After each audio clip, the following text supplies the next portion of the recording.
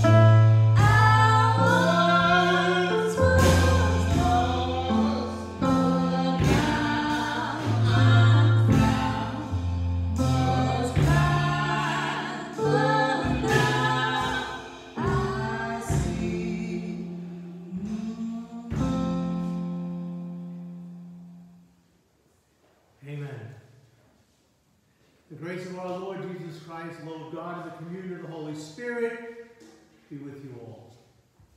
Let us pray.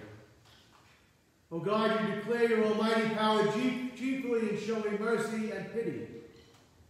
Grant us the fullness of your grace that, pursuing what you have promised, we may share your heavenly glory. Through your Son, Jesus Christ, our Lord. Amen. The first reading this morning comes to us from Genesis, the 50th chapter, beginning in verse 15. Realizing that their father was dead, Joseph's brothers said, "What if Joseph still bears a grudge against us and pays us back in full for all the wrong that we did to him?" So they approached Joseph, saying, "Your father gave this instruction before he died. Say to Joseph, I beg you, forgive the crimes of your brothers and the wrong they did in harming you. Now therefore, please forgive the crimes of the servants of God of your father." Joseph wept when he spoke to them. Then his brothers also wept, fell down before him and said, "We are here as your slaves." But Joseph said to them, "Do not be afraid. Am I in the place of God? Even though you intended to harm me, God intended it for good, in order to persevere for a numerous people, as he is doing today. So have no fear. I myself will provide for you and your little ones." In this way, he reassured them, speaking kindly to them. The gospel reading this morning comes to us from St. Matthew, the 18th chapter.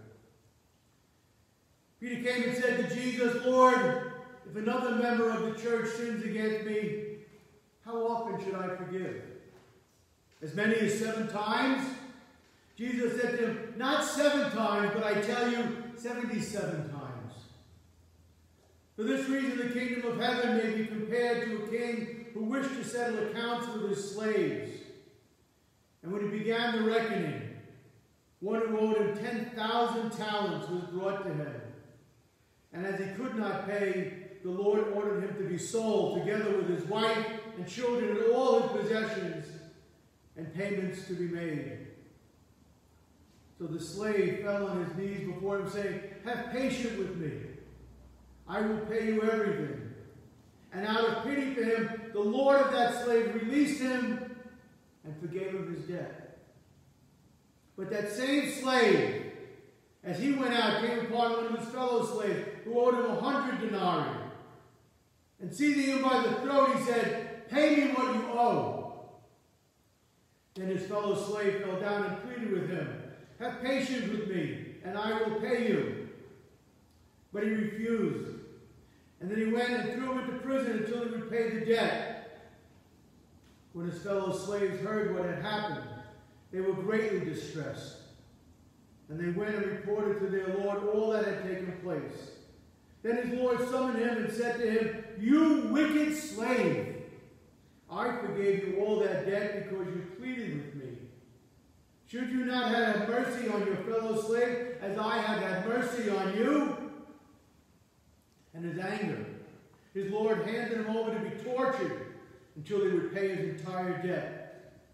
So my heavenly Father will also do to every one of you, if you do not forgive your sister or brother from your heart."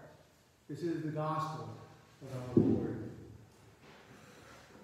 I greet you to grace, peace, mercy, and love poured into our lives by God our Creator and our Lord and Savior, Jesus the Christ. Amen. Forgiveness. I think these 2 lessons that we just heard, the common bond there is forgiveness. This Joseph story, the great story, the long story. You know the story, but I'll go through it anyway. Joseph, the favorite son of Jacob, gave him a beautiful coat, and all his brothers were jealous. And one day when they were out, they plotted to kill Joseph. But they couldn't bring themselves to do it, and so they sold him into slavery. And they took back his coat and told his father that he had been killed, for they had put animal blood on the coat. And Joseph sold into slavery in Egypt, became an interpreter of dreams for Pharaoh. And because of this wonderful gift that he had, Pharaoh put him in charge of many things. And then a famine hit in Israel. And Joseph's brothers went to Egypt to try to get food. Joseph recognized them, but they didn't recognize Joseph. And he took pity on them. And he gave them food. And then he invited them to come and live in Egypt so they would never be hungry. And this is where we sort of pick up this story that Jacob is dying. And his request to Joseph, please forgive your brothers. Even though they did horrible things to you, please forgive them. Joseph, being a man of God, a good and honest man, that even though you intended to do me harm, God had different plans. See, sometimes when things look like they're not working out and bad things are happening to us like they happened to Joseph, God has a different plan. He had a different plan for Moses. He had a different plan for Abraham. And he had different plans for Saul, who turned into Paul, and for Peter. God has plans for us that we cannot begin to understand. But because Joseph forgave his brothers, he was free to love. Now we come to this gospel text. And Peter is really worried about forgiveness here.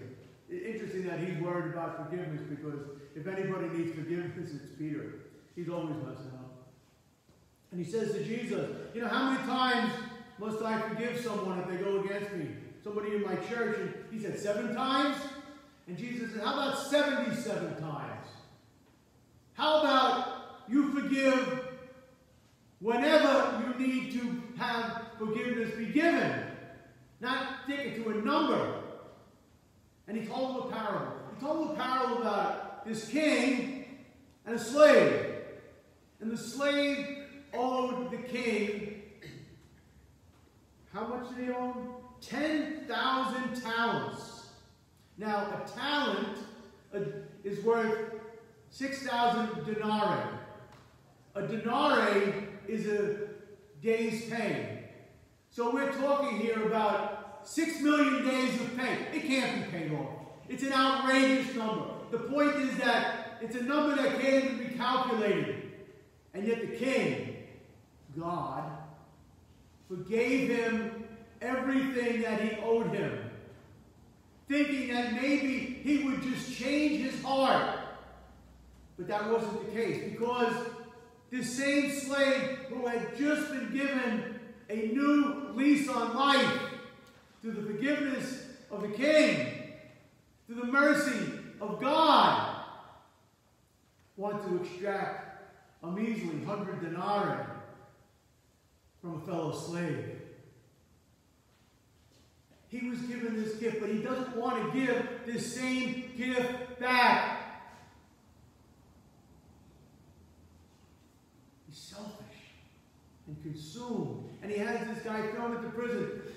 But the king hears about this from the other slaves. And he says, this is not going to work. Take that slave and bring him to me. I want him tortured until all his debts are paid off. Torture. And the parable says, and the same will be for you if you don't forgive. Now, forgiveness is tricky stuff. We all want forgiveness. Amen? I mean, we all want to be forgiven. There's no question about that. Just in the beginning when we start our worship, we do confession and forgiveness.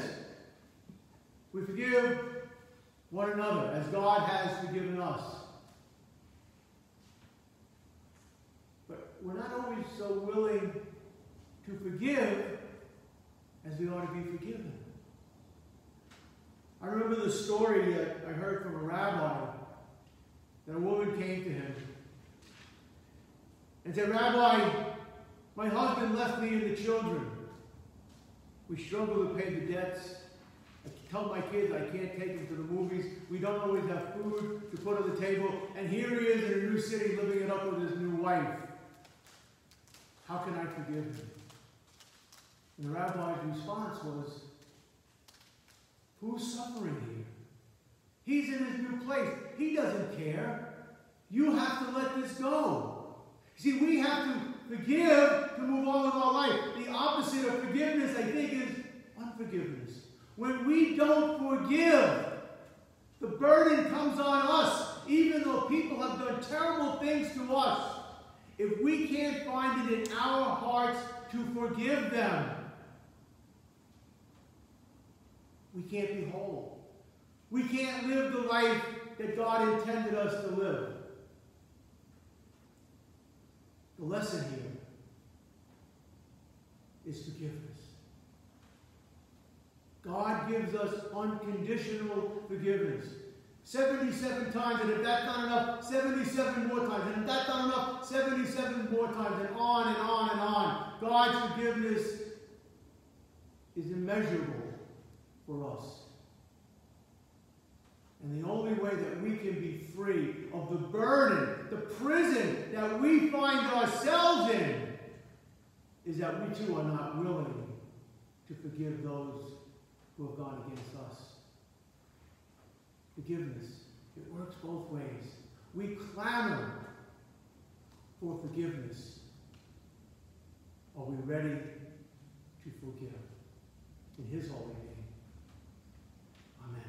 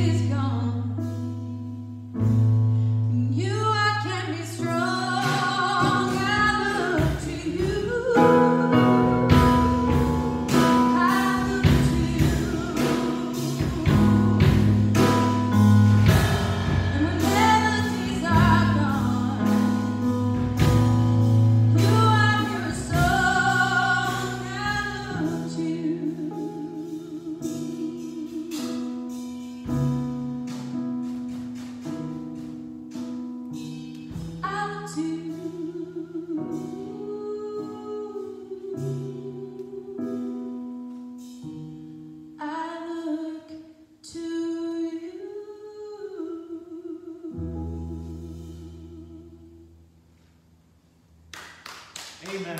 Amen. That's just beautiful. Somebody out there shout amen. I can hear you.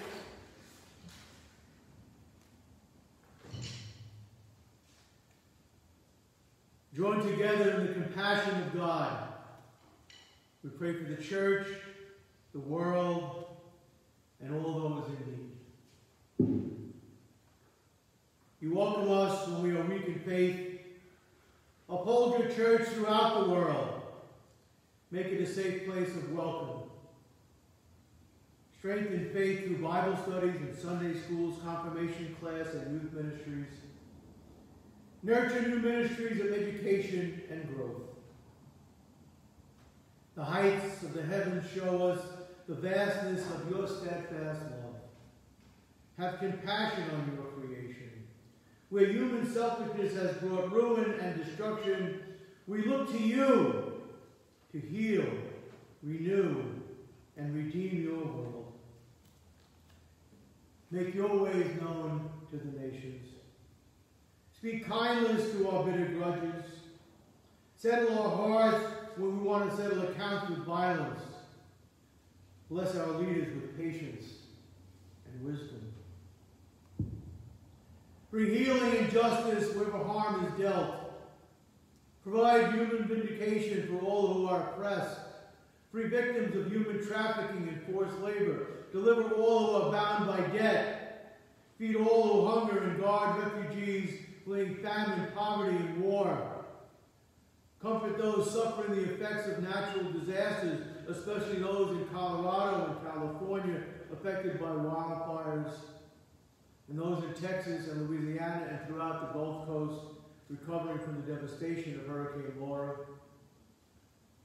Watch over those who are suffering illnesses of mind, body, and spirit. We pray especially this morning for Dorothy and Roy Pyman, the family of baby Ruby Peach, Tom, Christine, and Tess, Fidel, Audrey, Andrea, and Marianne, Josephine, Norma, the family of Albert Reinhardt, the family of Bill Herbst, the family of Donald Summer, Cheryl, Dwayne, Cliff, Linda, and those we now name before you.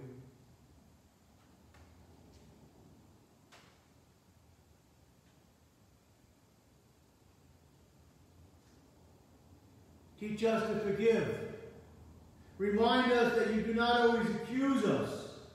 Still our tongues when we are tempted to pass judgment and argue over opinions. Make this congregation a community of mercy for one another and for all our neighbors. But what else will the church pray for this morning? I invite you to lift up your prayers either silently or aloud.